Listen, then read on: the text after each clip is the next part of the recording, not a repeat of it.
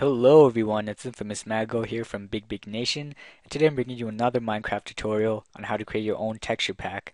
Now this is quite easy to do. You're going to need either Paint.net or GIMP, which are both free, GIMP, or Photoshop, which is not free, but Paint.net works as fine as Photoshop for this, so I'll put the link in the description. So you want to go get .paintnet, Paint.net here, click the mirror you want to download from, and click this, and you should get the zip file. I don't know why they have so many links. Don't ask me. Anyways, once you're done that, download it and install it in a few seconds. It's pretty self-explanatory. You want to go to your search bar and type in %app_data% and open up your roaming folder over here. Now you want to open up your .minecraft directory, go to your bin, go to your minecraft.jar and open it with Winrar or 7-zip, whatever you have. I'll put that in the description as well. And now once you're done that, you want to open a new folder or create a new folder on your desktop and call it anything you want. Your texture. Okay, texture pack. There we go. And put it on the side.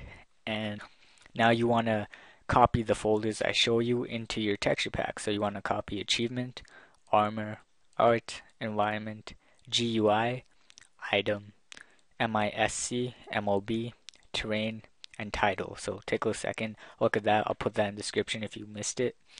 And so those folders, and then you're going to need a few PNGs over here. So go up, you need terrain.png, you're going to need pack.png, particles.png, and getpack.txt, and you are done. You got everything you need right there, and that should be like 14 things if I can count correctly.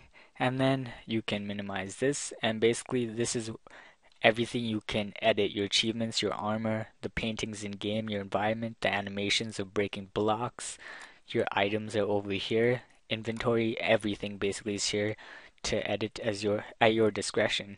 And over here is your pack. This is the images that comes up when you pick a texture pack in game, and pack.txt is the text that comes up with it. So let me call mine awesome cookies.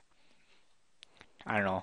That's the most random thing that came to my mind, probably because I'm hungry. But anyways, once you're done that, I'm just going to show you how to edit the terrain file. You can edit anything here. Just right click, open with Paint.net. It should open automatically.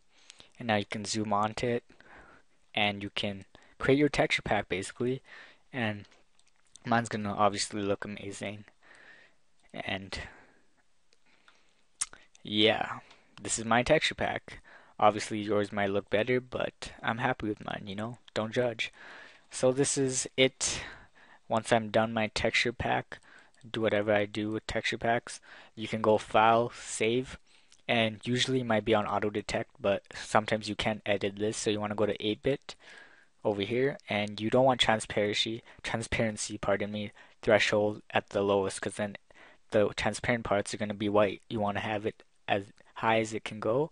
So that's 255, and I'm going to click OK, and it's saved. So once you've done that, you can select everything, and you can click Add to Archive, and you want to pick zip file, and you can name your texture pack here. So awesome cookies.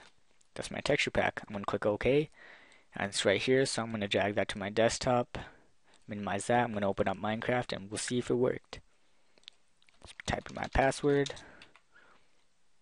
Fail. Okay, I'll play offline. Go to texture packs, open texture pack folder, and basically you can drag this over here, and this is how you send it. You can send it to your friends to try it out. So as you can see, there's my text. I'm gonna click done. Let's see how it is. Ooh, wow, it's actually not that bad. As you can see, there's like a pattern, like consistent throughout all the blocks, so it doesn't look that bad for since I did it in like 2 seconds. But anyways, that's how you create a texture pack. It's quite easy. If you still have any problems, please message me or comment, and I'll try to get back to you as soon as I can. And yeah, thanks for watching, guys. Peace. Why did we wait so long?